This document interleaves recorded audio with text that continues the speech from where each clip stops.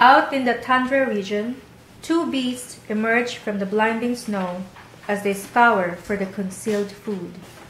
The pair consists of a majestic caribou and a cunning Arctic fox. Suddenly, the caribou brings up a trivial question. Okay, Arctic fox, you've been following me since the last patch of lichens, which was 6 miles back. What's your problem? Hey now, I'm just trying to find food. You know all that the smaller mammals appear when you dig just a bit down the soil when you're looking for lichens.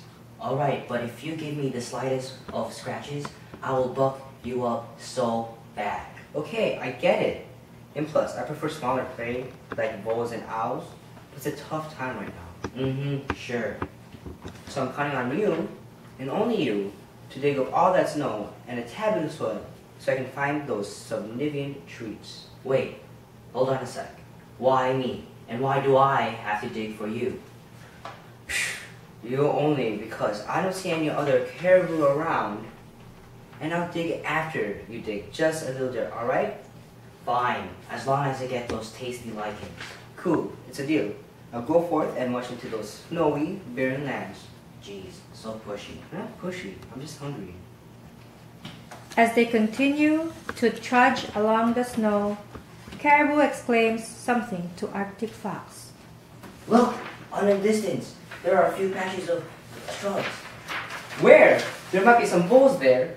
Darn, I can't see anything. Probably because you're too short to see it. Be quiet and keep moving. When they reach the shrubs, Arctic Fox gets to the area first and impatiently waited for Caribou. Let's look around these patches. There might be some lichens for me. Or some voles. Man, I don't care for voles or any other mammals really. As soon as Caribou dug around the area, he finds a larger amount of lichens than he would normally find. So for Caribou, this meant a feast. As for Arctic Fox, however, noticed something very peculiar, something very interesting. Did you see that movement? Or is it just me? Huh? Sorry, I was too busy eating these delightful lichens. Unlike you, standing there, looking hungry. What Arctic Fox just noticed was a small flicker of a vole's tail. So, as Arctic Fox continued to look for it again, he cautiously prowls to the spot.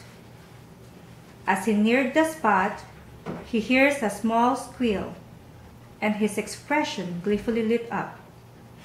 He began to dig and dig and dig until finally he uncovers a family of voles and grinned hungrily.